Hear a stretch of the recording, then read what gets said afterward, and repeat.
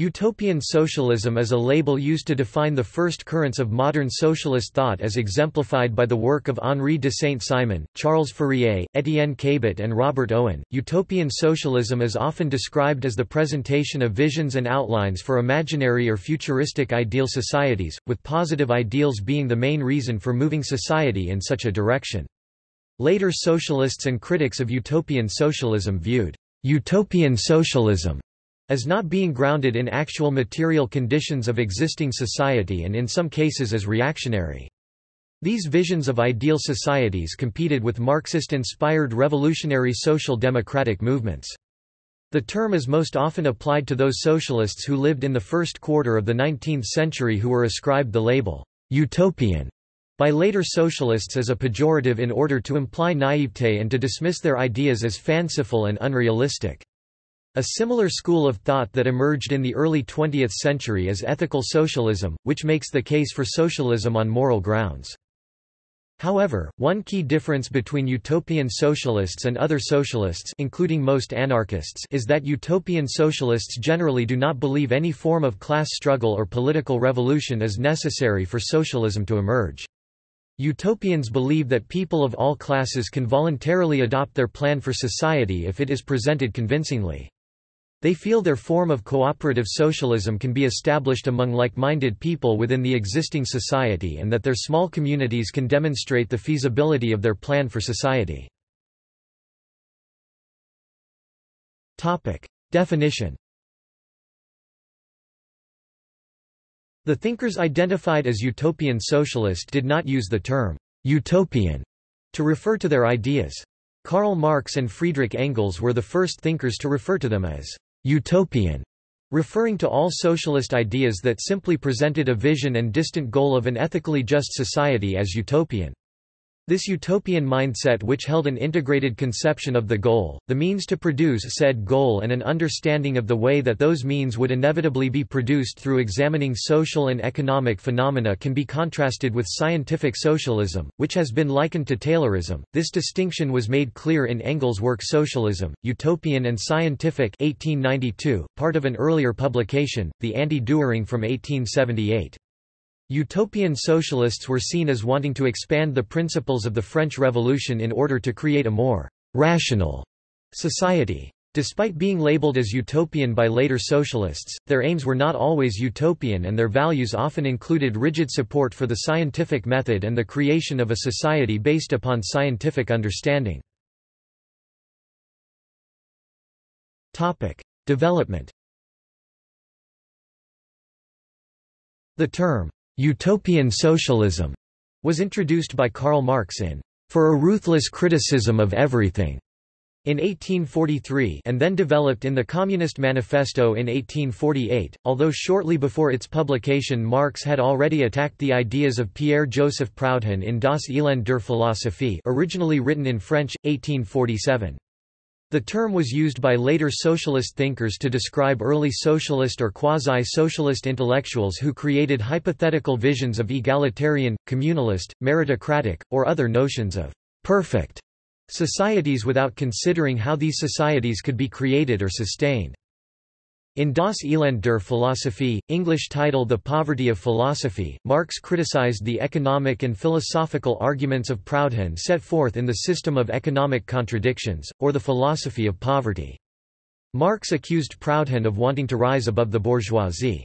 In the history of Marx's thought and Marxism, this work is pivotal in the distinction between the concepts of utopian socialism and what Marx and the Marxists claimed as scientific socialism. Although utopian socialists shared few political, social, or economic perspectives, Marx and Engels argued that they shared certain intellectual characteristics. In the Communist Manifesto, Marx and Engels wrote, "The undeveloped state of the class struggle, as well as their own surroundings, causes socialists of this kind to consider themselves far superior to all class antagonisms. They want to improve the condition of every member of society, even that of the most favored. Hence, they habitually appeal to society at large, without distinction of class, nay, by preference, to the ruling class. For how can people, when once they understand their system, fail to see it in the best possible plan of the best possible state of society? Hence, they reject all political, and especially all revolutionary, action. They wish to attain their ends by peaceful means, and endeavor, by small experiments, necessarily doomed to failure, and by the force of example, to pave the way for the new social gospel." Marx and Engels used the term, "scientific socialism," to describe the type of socialism they saw themselves developing. According to Engels, socialism was not an accidental discovery of this or that ingenious brain, but the necessary outcome of the struggle between two historically developed classes, the proletariat and the bourgeoisie. Its task was no longer to manufacture a system of society as perfect as possible, but to examine the historical economic succession of events from which these classes and their antagonism had of necessity sprung, and to discover in the economic conditions thus created the means of ending the conflict. Critics have argued that utopian socialists who established experimental communities were in fact trying to apply the scientific method to human social organization and were therefore not utopian. For instance, Joshua Muravchik, on the basis of Karl Popper's definition of science as the practice of experimentation, of hypothesis and test, argued that Owen and Fourier and their followers were the real scientific socialists. They hit upon the idea of socialism, and they tested it by attempting to form socialist communities. Muravchik further argued that in contrast Marx made untestable predictions about the future and that Marx's view that socialism would be created by impersonal historical forces may lead one to conclude that it is unnecessary to strive for socialism because it will happen anyway. Since the mid-19th century, Marxism and Marxism-Leninism overtook utopian socialism in terms of intellectual development and number of adherents. At one time almost half the population of the world lived under regimes that claimed to be Marxist. Currents like Saint-Simonianism and Fourierism attracted the interest of numerous later authors but failed to compete with the now dominant Marxist, Proudhonist, or Leninist schools on a political level. It has been noted that they exerted a significant influence on the emergence of new religious movements such as spiritualism and occultism. In literature and in practice. Perhaps the first utopian socialist was Thomas More (1478–1535), who wrote about an imaginary socialist society in his book Utopia, published in 1516. The contemporary definition of the English word utopia derives from this work, and many aspects of More's description of utopia were influenced by life in monasteries. Saint-Simonianism was a French political and social movement of the first half of the 19th century, inspired by the ideas of Claude-Henri de Rouvroy, Comte de Saint-Simon (1760–1825). His ideas influenced Auguste Comte, who was, for a time, Saint-Simon's secretary, Karl Marx, John Stuart Mill and many other thinkers and social theorists. Robert Owen (1771–1858) was a successful Welsh businessman who devoted much of his profits to improving the lives of his employees. His reputation grew when he set up a textile factory in New Lanark, Scotland, co-funded by his teacher, the utilitarian Jeremy Bentham, and introduced shorter working hours, schools for children and renovated housing. He wrote about his ideas in his book A New View of Society, which was published in 1813, and An Explanation of the Cause of Distress, which pervades the civilized parts of the world, in 1823. He also set up an Owenite commune called New Harmony in Indiana. This collapsed when one of his business partners ran off with all the profits. Owen's main contribution to socialist thought was the view that human social behavior is not fixed or absolute and that humans have the free will to organize themselves into any kind of society they wished. Charles Fourier (1772–1837) rejected the Industrial Revolution altogether and thus the problems that arose with it. Fourier made various fanciful claims about the ideal world he envisioned. Despite some clearly non-socialist inclinations, he contributed significantly, even if indirectly, to the socialist movement. His writings about turning work into play influenced the young Karl Marx and helped him devise his theory of alienation. Also a contributor to feminism, Fourier invented the concept of phalanstery, units of people based on a theory of passions and of their combination. Several colonies based on Fourier's ideas were founded in the United States by Albert Brisbane and Horace Greeley.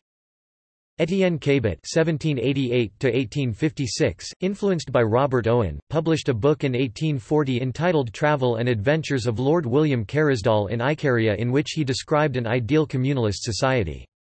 His attempts to form real socialist communities based on his ideas through the Icarian movement did not survive, but one such community was the precursor of Corning, Iowa. Possibly inspired by Christianity, he coined the word communism and influenced other thinkers, including Marx and Engels. Edward Bellamy (1850–1898) published Looking Backward in 1888, a utopian romance novel about a future socialist society.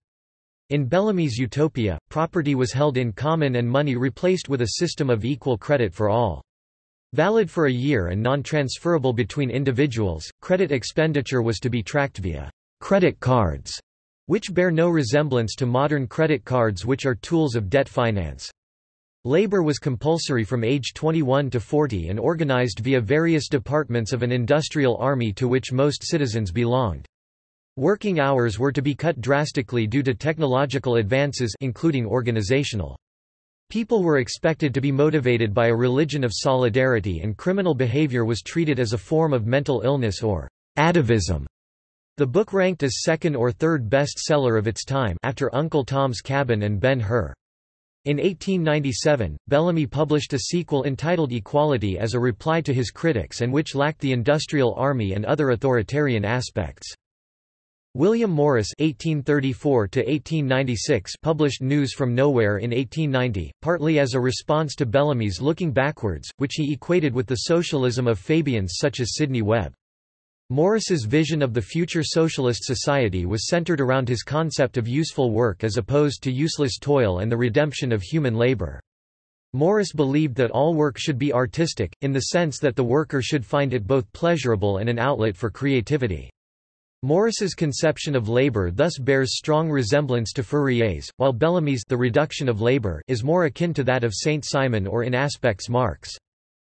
The Brotherhood Church in Britain and the Life and Labor Commune in Russia were based on the Christian anarchist ideas of Leo Tolstoy (1828–1910).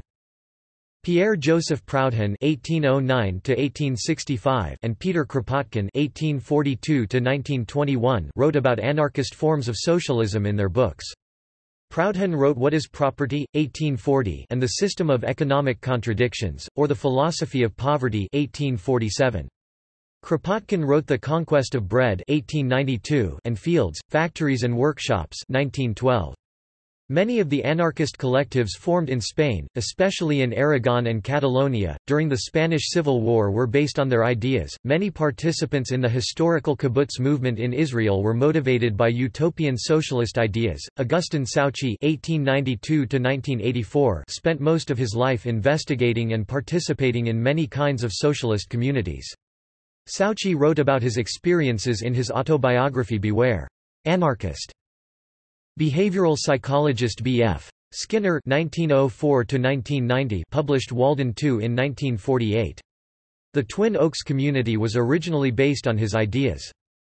Ursula K. Le Guin, born 1929, wrote about an impoverished anarchist society in her book The Dispossessed, published in 1974, and in which the anarchists agree to leave their home planet and colonize a barely habitable moon in order to avoid a bloody revolution. Related concepts. Some communities of the modern intentional community movement, such as kibbutzim, could be categorized as utopian socialist. For example, religious sects whose members live communally such as the Hutterites or Bruderhof communities are not usually called utopian socialists, although their way of living is a prime example. They have been categorized as religious socialists by some. Classless modes of production in hunter-gatherer societies are referred to as primitive communism by Marxists to stress their classless nature. A related concept is that of a socialist utopia, usually depicted in works of fiction as possible ways society can turn out to be in the future and often combined with notions of a technologically revolutionized economy. Topic: Notable utopian socialists. Topic: Notable utopian communities. Utopian communities have existed all over the world. In various forms and locations, they have existed continuously in the United States since the 1730s, beginning with Ephrata Cloister, a religious community in what is now Lancaster County, Pennsylvania. Owenite communities New Lanark, New Harmony Fourierist communities Brook Farm, La Réunion, Dallas, founded in 1855 by Victor Considerant, North American Phalanx, Silkvolicarian communities Corning, Iowa Anarchist communities Life and Labor Commune, Socialist community of modern times, White Way Colony Otherswantula, Kauai Colony, Llano del Rio, Los Mochis, Nevada City, Nevada, Oneida Community, Ruskin Colony, Communist Party of India Marxist, Rugby, Tennessee. See also References Further reading Taylor, Keith 1992. The Political Ideas of Utopian Socialists. London, Cass.